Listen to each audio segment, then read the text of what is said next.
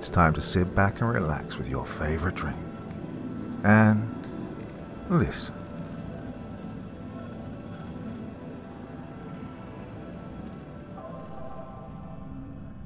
Beyond the 4 dimensions that man is aware of, there lies a mysterious fifth. It is a realm that is as big in size as the universe itself, and as timeless as eternity. It rests between the depths of man's worries and the pinnacle of his knowledge, and is the nexus between light and gloom, science and superstition. The Gulag was the government agency in charge of the Soviet network of forced labor camps, which were set up by the order of Vladimir Lenin, reaching its peak during Joseph Stalin's rule from the 1930s to the early 1950s. Life was a day-to-day struggle, hour to hour in many cases. Hunt in the Gulag by Black Persephone. They were horribly wretched things. My days usually begin and end with seeing them. The Dokhod Yaga, or the Goners, were located on the other side of the barbed wire as I walked by. Almost all of these people had large sores on their bodies, missing teeth, glassy eyes, and a strange and inhuman appearance to their faces. They all stank worse than the normal prisoner, as they had no control over their own bowels and bladders. Their erotic clothes were drenched in excrement. Some of them were raving and wailing incoherently, while others were dazed and night-blind, arms stretched out as they continually bumped into everything in their pathways. A couple of them were not moving, bodies stiff along the cold ground, a clear indication that life left them not too long ago. I've seen them for a few months now, and it was still difficult to get used to. And what makes it even worse is the constant reminder that it could easily be your own fate at any time. I shudder and rub my arms for self-comfort, eagerly anticipating some soup. Well, not so much soup. It's some sort of mystery mush floating in salty water. Maybe if I'm incredibly lucky, I'll get a decent-sized piece of bread. I'm pretty sure I met my quota for the day. Well, I sort of cheated here and there. But so far, no one is the wiser. I hear the guards speak in their usual sharp and aggressive tone. I carefully line up behind the other women in my brigade, eyes blinking in growing exhaustion from the exceptionally long workday. 16 hours, and I'm still 2 weeks away before I get my monthly Sunday off. I take a deep breath and let out a sigh. Just don't think about it. Just don't think about it. Well, at least this morning we weren't made to undress and have our bodies be thoroughly investigated. Oh, soup. The cook hands me a raggedy wooden bowl filled with liquid and chunks, a morsel of dark dry bread and a mug of water. No spoon. It was late in the evening, a bit too late for a conventional dinner time, but the commandant wanted us to keep going to cover some sort of, well, I don't know. We just needed to work a little extra today and bypass our usual meal break. Well, I was starving as usual, to say the least. The food is never enough here to truly survive by, unless of course you prove yourself to be an exceptional worker. But even then, the more successful you are, the more they think the quotas can be raised. It's a never-ending cycle. Even the strongest and most eager end up collapsing at some point. I nestle into my tiny little area inside a very humble home. The other female convicts were on their way inside the barracks as well. The vast majority political prisoners like myself, shuffling into their officially owned territory. There wasn't a lot of space in our shack, and we looked like chaotic sardines in a tin can. The bunk beds had at least 3 women each, and the floors had scattered human bodies everywhere in makeshift blankets. There was an attempt to be clean, but it was still filthy. Well, there aren't a lot of options for toilets and washing. I take a sip of my soup carefully. At least we didn't have to live with the men. Apparently their world was so much more rough and dangerous. Well, granted, not that this was the high life, but at least my comrades, I'm technically not allowed to use that title with others, as we ceased existing as proper comrades, but they can't control my head now, can they? Well, at least they were decent enough girls and women. A lot of them arrived here for similar reasons as I. They were late for work too many times. They said something they shouldn't have said. They were accused of being spies for such and such countries. They were married or a child of a well-known arrestee. They were visiting foreigners, and so on and so on. I said something negative against the Soviet system, and an acquaintance reported me. Lo and behold, after a month of interrogation, another month stuffed in a cattle car, here I am located in this wasteland receiving 10 years as punishment. All in all, we are enemies of the people, mentally and socially poisonous and dangerous, worse than rapists, robbers, and murderers. Well, those are the physical crimes in comparison, as the state calls it, and thus easier to rehabilitate and understand. We have lesser rights than they do in the camp world. Oh, NKVD can go fuck themselves.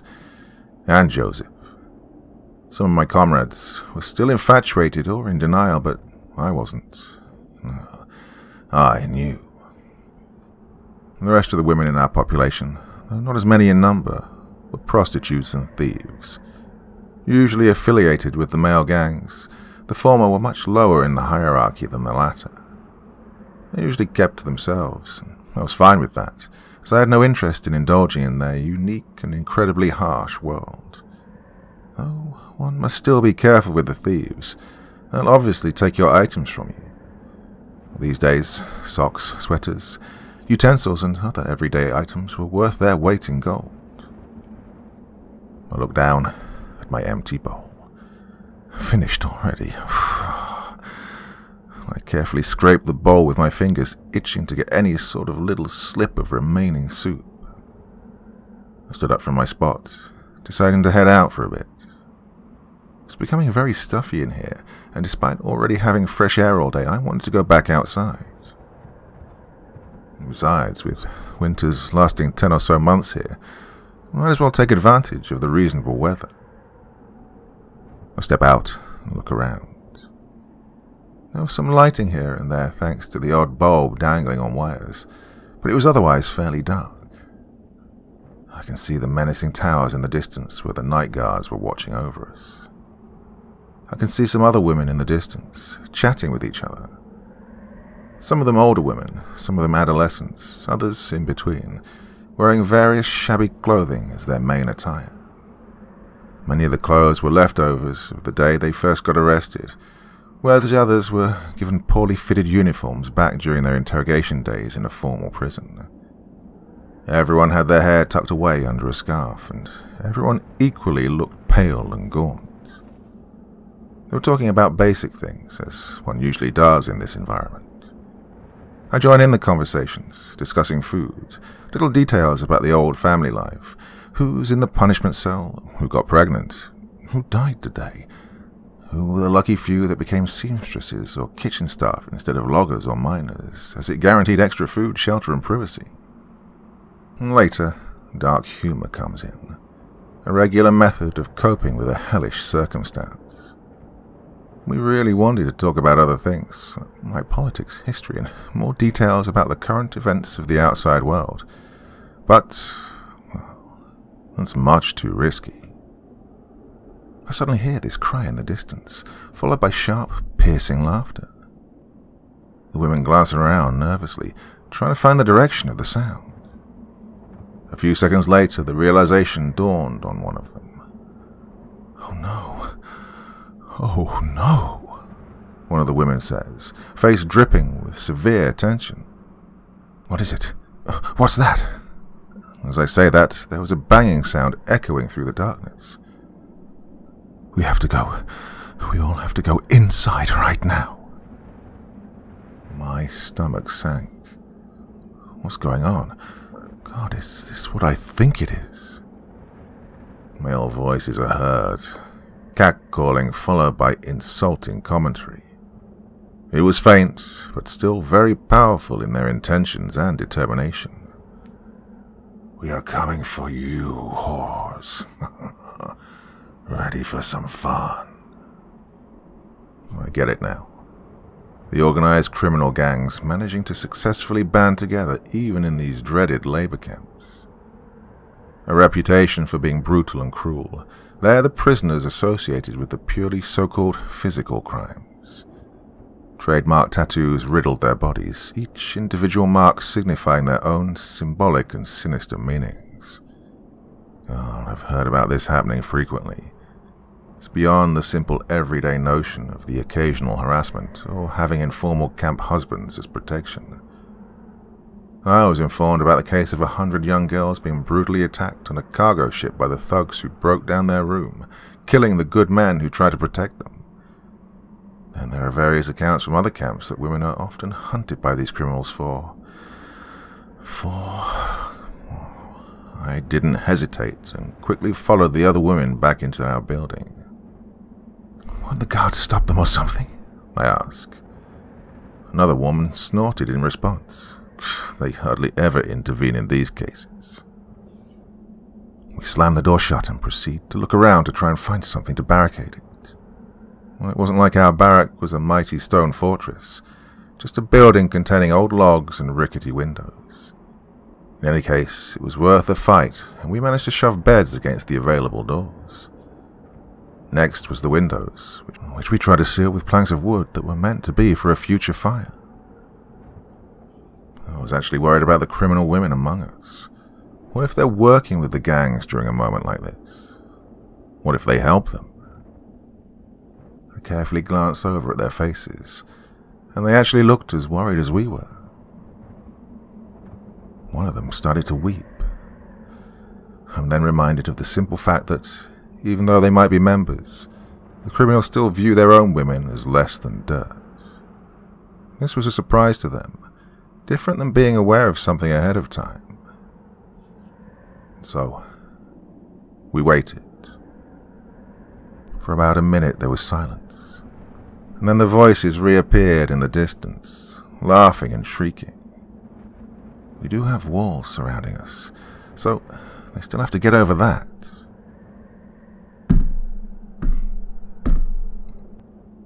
There were other shelters nearby, and I sincerely hoped that the other prisoners had taken some sort of measures to protect themselves.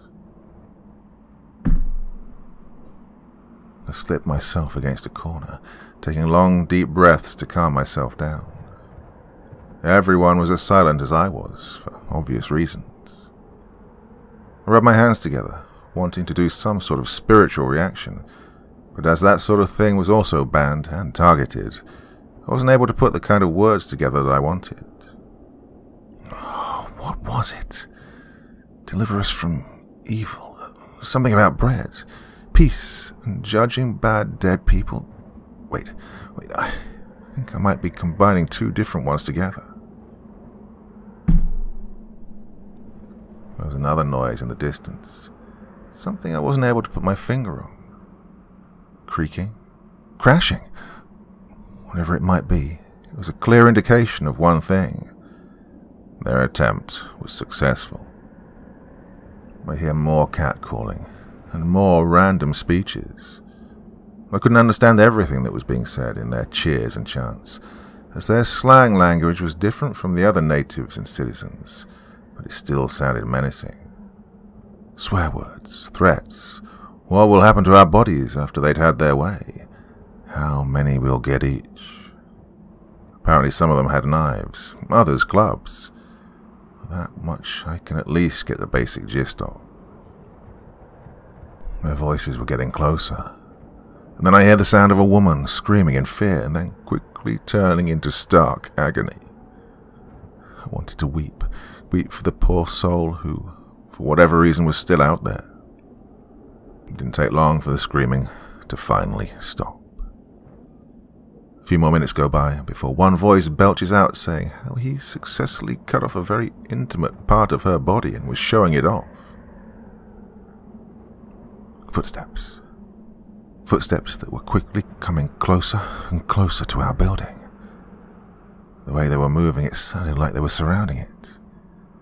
I couldn't help but swear under my breath. Oh, if those bastards manage to get in here, I'm going to destroy them the best that I could. Hello, pretties. Pretties. Come on now, pretties, open the door. His voice was gruff and deep, heavily accented in their standard form. A knock on the door. Might as well get it over with. This time they started kicking one of the doors. The door was shaking off dust as it vibrated against the bed that pressed against it. Some of the women yelped in terror, others started sobbing, and some start swearing and telling them to go away. The thugs continued trying to smash down the door, all the while a few other members were whisking back and forth in front of the windows, their peeking shadows dancing inside the walls of our barracks. I ended up hearing some strange scratching sound near my head. No question of one of them trying to use a knife.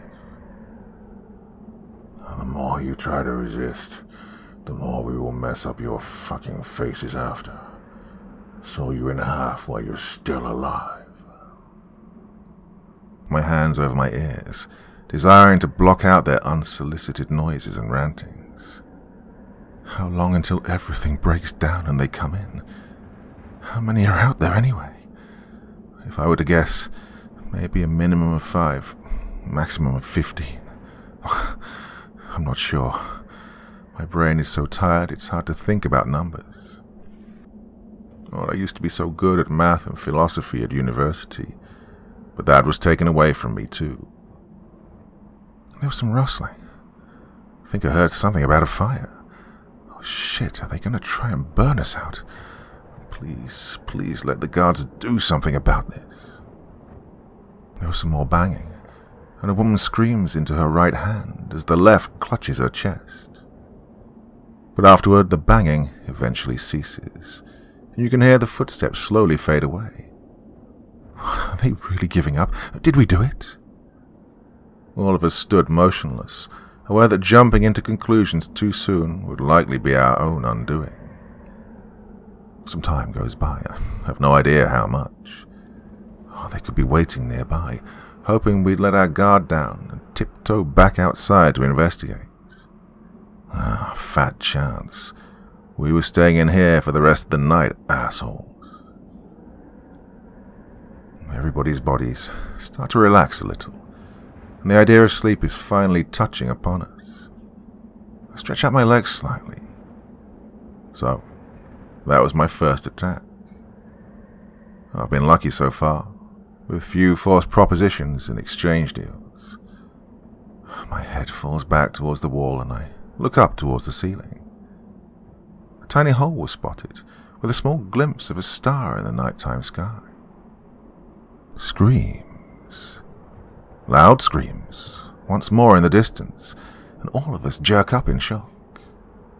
The screams were varied and mixed, most of them women, then some possibly children. One appears to be the sound of a young man. Was that their calf? No. They were secret wannabe gang victims meant for a future meal, so it can't be that. A camp husband who sneaked his way in earlier? The screams were now louder and drawn out, absolutely blood-curdling. We hear thumps, screeching, running, and laughter. They got to the other barracks. An older woman speaks in a hushed and solemn tone. We jump up slightly when we hear something being thrown against our outside wall. Oh, it was a sickening sound, hard yet wet sounding at the same time. We were forced to endure the sound for some time, until finally a dated loudspeaker started to boom across the territory. That is enough now. Stop. You've had your fill. It was a somewhat serious voice, but there was also something vaguely casual and nonchalant about it. Then the horrifying sounds resumed. I said, enough. Last names of staff were quickly listed. Go attend to the situation immediately. You can hear some whistles and shouting, followed by the odd gunshot. Well, it was a mix of relief and pure anger over their delay in handling the hell that had just transpired. All the commotion, both close by and far off, eventually begins to die down. The booming voice of the commandant then tells his other men to proceed piling up some of the bodies. Don't worry about burial tonight. We'll wait until tomorrow morning so the surviving prisoners can do it. I crinkle my nose. My first week here, I had to assist in burying hundreds of decomposing bodies in permafrost. It didn't matter if it was warmer outside nowadays. The ground was still impossible to work with. The best that was done was throwing rocks and snow on top of them. My mind quickly shifted to sorrow. I wanted to weep and mourn for everyone, to cry on behalf of the injustice, to tell the world someday.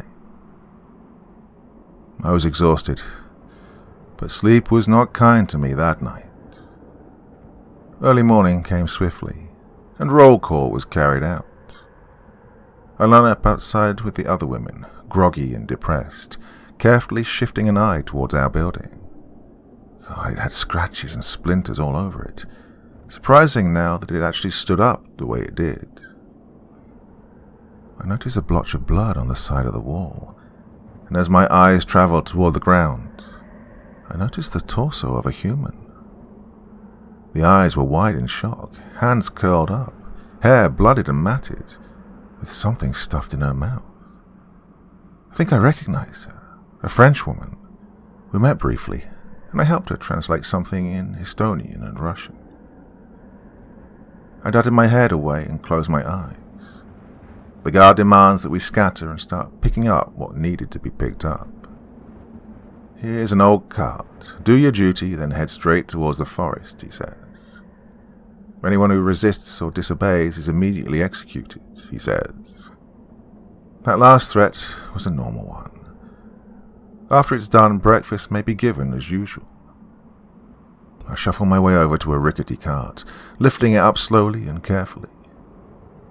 I push the cart by the usual goners, ironically the ones seemingly untouched by the whole ordeal, their movements swaying about in a melancholy and eerie motion nearby. Just 9 years and 6 months to go. Just 9 years and 6 months to go. Just 9 years and 6 months to go. 2 years is the average before one perishes. The daily fight for life is fought hour by hour. In my head, I'll constantly tell myself, this is not the hour I will die.